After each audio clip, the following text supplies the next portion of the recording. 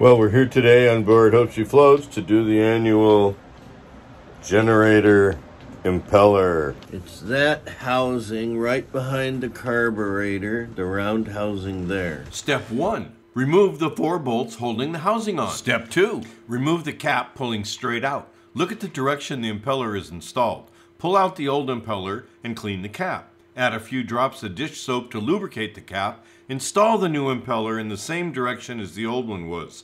Reinstall the cap on the genset with a new gasket and tighten. Prime the pump with a little water through the input hose and start the generator. You're all done till next season. Okay, I got the little cap unscrewed, as you can see here, and this is what I found. Luckily, all 6 had come off. I found all 6 of them laying right there. So it was time. I had just told Robert Cushman, and I just ordered and received the new one right here. So it's preparing to go in.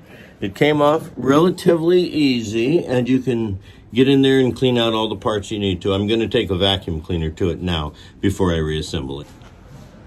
Well, there's a job well done. Down there, no leaks. And she's pumping.